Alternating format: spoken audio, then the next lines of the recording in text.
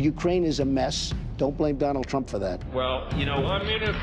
1 minute. Okay. Ведущих стран Европы. Ja, wir brauchen die NATO. We are present everywhere, from Lithuania to the Sahel, to Afghanistan, to Iraq, to Lebanon. War and Peace, a podcast by the International Crisis Group.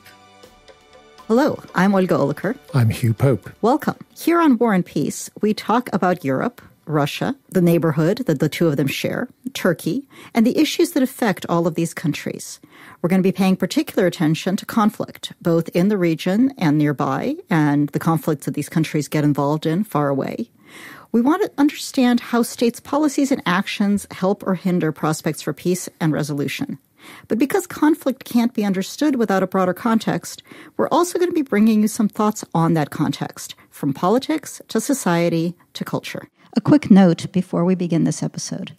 When we recorded it a few short weeks ago, our guest, Anna Kovalenko, was one of the newly elected members of Ukraine's parliament, the Rada. Just days later, however, Anna had a new job. Vladimir Zelensky, the new president of Ukraine, had named her a deputy head of his administration, with the portfolio that covers the security sector, among other things. I think that makes our conversation with her that much more interesting. Listen in. With us on War and Peace today, we have Anna Kovalenko.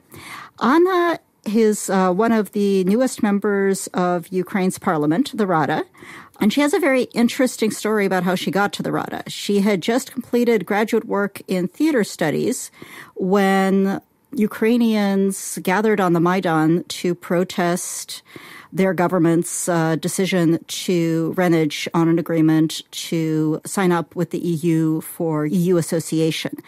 And in those protests, Anna became one of the leaders. She led the unit on the Maidan, the Women's 100, that comprised only women. There were co-ed units, there were only male units. Anna led the one that was just women. And after the Maidan Revolution overthrew that government, she became an expert on security sector reform, in part because of the engagement she'd had during the revolution with various Ukrainian authorities as they negotiated ways forward.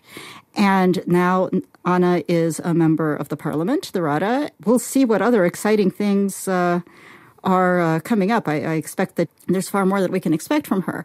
But Anna, you were on the Maidan. You were trying to change from the old system to a new system. That was 5 years ago.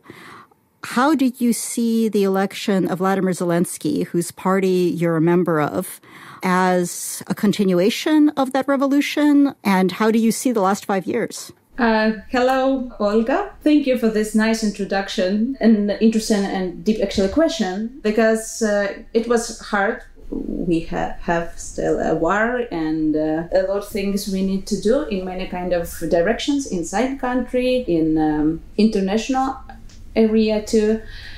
And I think for a new government, for a new parliament, for a new president, a lot of real serious challenges. And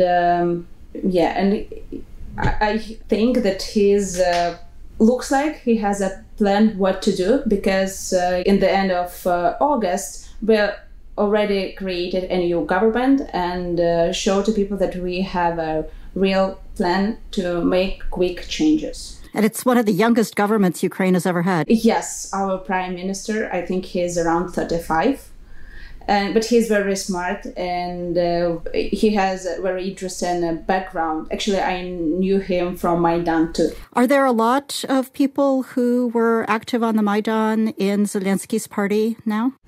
Yes and no. A lot of different people in Zelensky party, actually, with a different kind of view on history of Ukraine, culture of Ukraine. We are different, but we work like one. And the first day in the parliament showed that. Anna, it seemed to an outsider an amazing moment for Ukraine, because the Ukraine we knew was either hewing to its ex-Soviet past, or it was this very pro-European identity that we were witnessing. And suddenly we have someone who has been presented to us as an ex-actor, a comedian, someone we know very little about. What is he like as a person, and does he represent something new in Ukraine? he has very serious intentions to change the country. He's a patriotic, witty person with a good sense of humor, obviously. But, it's a pro-Ukrainian party and pro-Ukrainian government.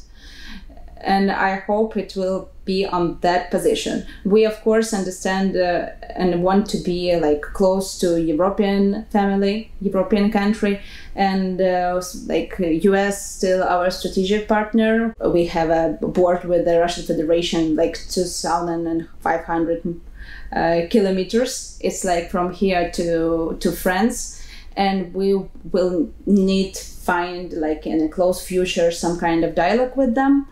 It's interesting time, intensive time, and it's a lot of responsibility. And I know that the president and his team very good understand this. Anna, can you give us maybe an anecdote of what it's like to meet with him? Because he seemed to avoid direct interviews with the press during the campaign. And you say this ex-comedian is a serious person, obviously facing very serious problems. Tell us what he's really like to work with. From beginning of campaign, he was very romantic. Romantic not because of point of view, romantic because he was against the old system. And now, he has a good support in a parliament, in new government, and more opportunities to realize his expectations. And for you personally, what has it been like to interact with him? Okay, have had few dialogue with him about defense and security, and we discussed some process lessons learned when our military guy can take some experience from special operation forces or from training. And he's very deep person and try to go deep in details to understand the mechanism, how it's worked, how this process influence to a big picture and a big strategy for develop our defense and security forces, for example. It's a small example to show that he's real involved in a deep process what's going on. I have to ask you, it's been 5 years of trying to implement security sector reform in Ukraine, and you've been on the front lines of that, working very hard to change a system that really didn't want to change. We've seen this president appoint a civilian defense minister, finally, for the first time, starting off as a civilian, an actual civilian, not a military person who took off his uniform. What do you think are the next steps? What are the priorities to get security sector reform finally moving in Ukraine? With the priorities, it's very easy. He wants to build strong and modern defense and security forces, and he wants real that in the same time they will be under control and real serve to Ukrainians. And it's our task in effect.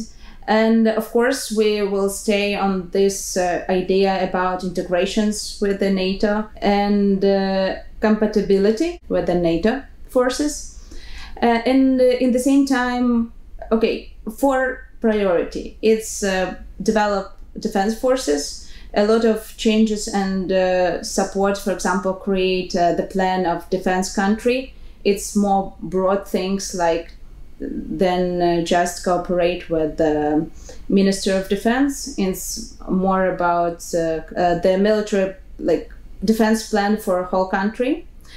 And he's real serious to be closer with the NATO and accept all kind of stand-up what we need to for that. Then, of course, education for our future military leaders.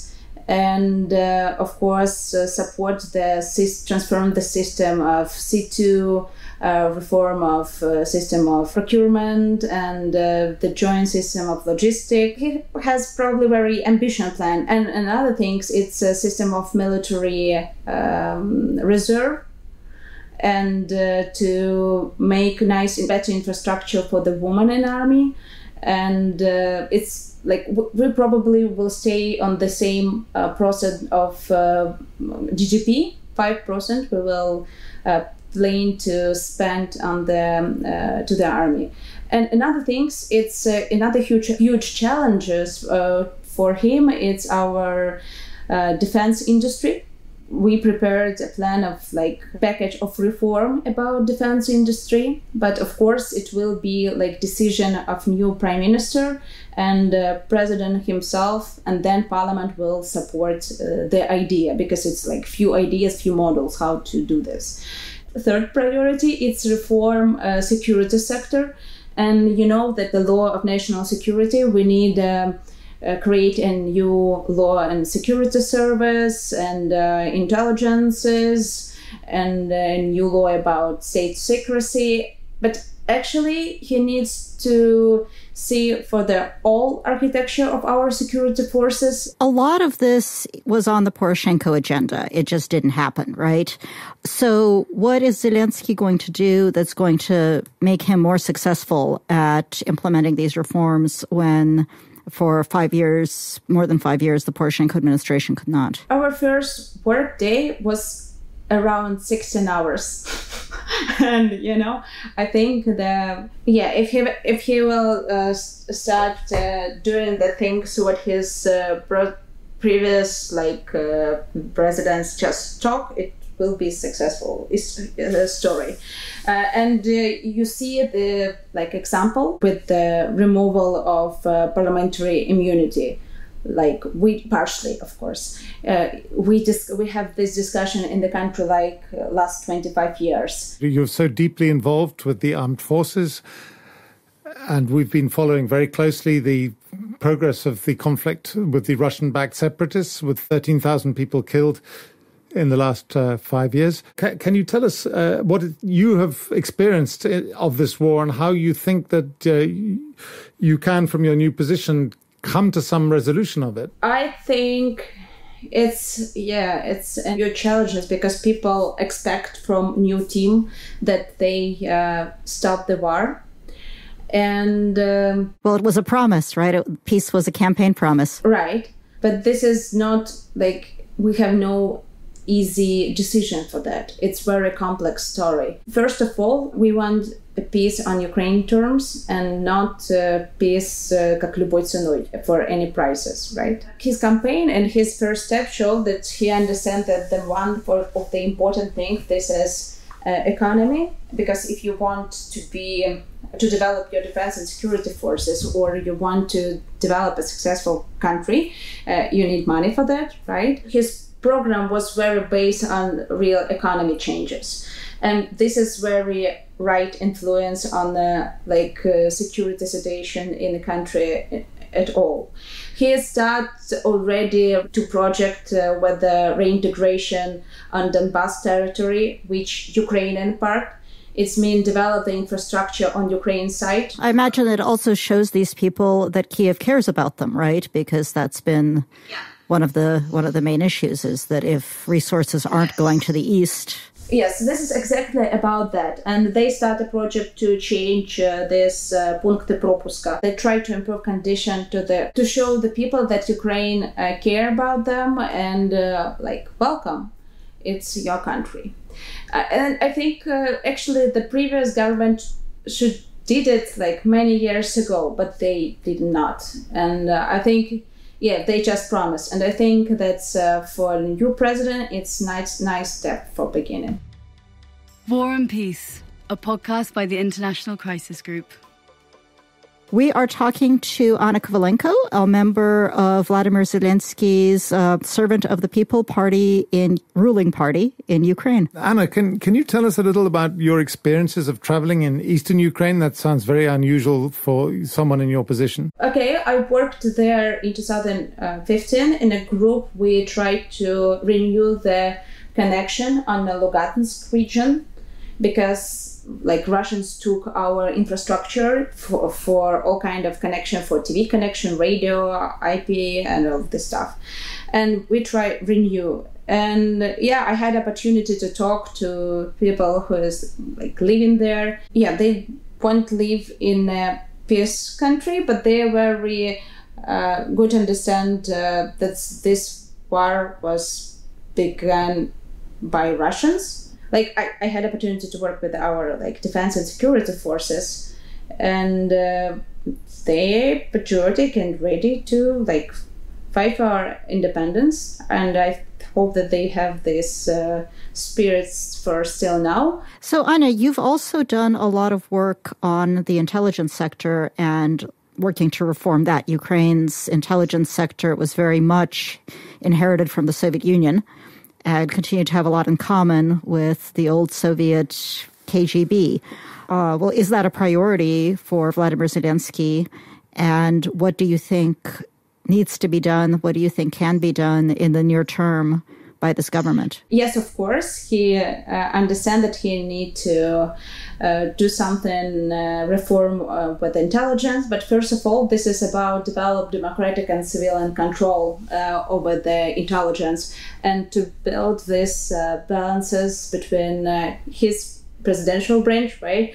Then cabinet of ministry, parliament, to make procedure to support, develop the effective intelligence from one side, and another side to make the intelligence will real serve to people, not for some different people, even it's for himself. Actually, we already prepared the law about intelligence, and we very strict divided their function between themselves. In this law, they try to divide it, this definition about intelligence and police function, investigation function. But it doesn't mean that, for example, security service tomorrow or in this year will cut their police function. In some directions, some kind of function will save anyway. We hope to do with some kind of intelligence partially demilitarization, and it will take a time because it's in the same time we need to work on social protection of people who serve in that case. What else? For example, if we're talking about security service and on our economic counterintelligence or anti-corruption part, it's actually connect with the bigger system.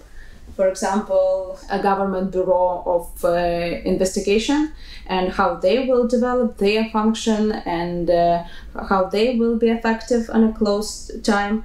Or in other things, it's we need to create a law about critical infrastructure and make this as list of a biggest operator of basic services and to make clear protection. That will give us a chance to divide the function inside the security forces. And another interesting challenge, this is work on cyber, and we have a plan to create it's discussion inside our party. This is create something like National Security Agency. In one place put all of cyber intelligence function. I know, obviously this is critical work on the intelligence and security services to create this new independent Ukraine that you've mentioned.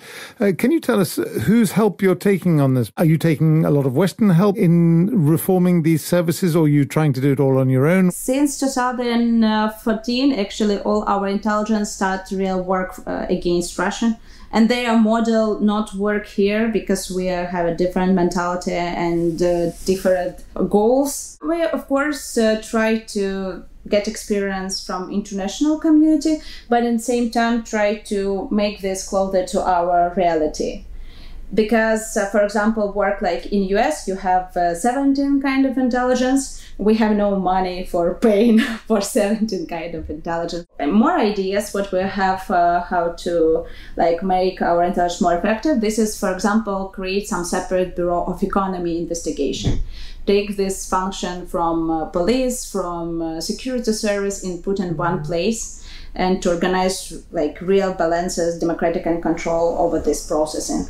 It's important for us and for our cooperation with the Western world. Watching the Ukraine crisis development after Maidan, it seemed to be this conflict between a European identity and a non-European identity. Do you think that you will have hopes of getting close to the European Union again? How does your party see that? And when you watch what's happening in the European Union, especially with things like Brexit, with Britain coming apparently out of the European Union, does that change your view of what you want from the European Union? Where do you see Ukraine in all that? If the European Union's a mess, does Ukraine still want to join? This is not question inside the country, like more pro-European view or pro some, I don't know what kind of view. This is about pro-Ukraine develop. And of course, we try to find new markets and new kind of cooperation. And for us, like, it's very important to work with our another neighbors. And of course, with the Euro Union. Do you see the European Union as a partner? I think there was 5 years ago, the discussion was whether Ukraine wanted to join. I mean, there's a different discussion about whether that's an option for Ukraine or not, and it may not be. But I think Hugh's question is the European Union as appealing as it once was, given the problems that it has experienced over the last 5 years? For example, our party thinks that we need to, what we work on, right, to make our stronger relationship with another neighbors, well, like with Poland, Hungary, even Belarus, on this direction. With the Euro Union, it's easy and hard in the same time. If we're talking about this, like, first of all, we need to figure out what kind of relation Ukraine has with two base countries like Germany and French. And sometimes, from my point of view personally, this country, they think that Russia, this is their resource base, and they have strong relation, and this is somehow sometimes influence and a policy from this country to Ukraine.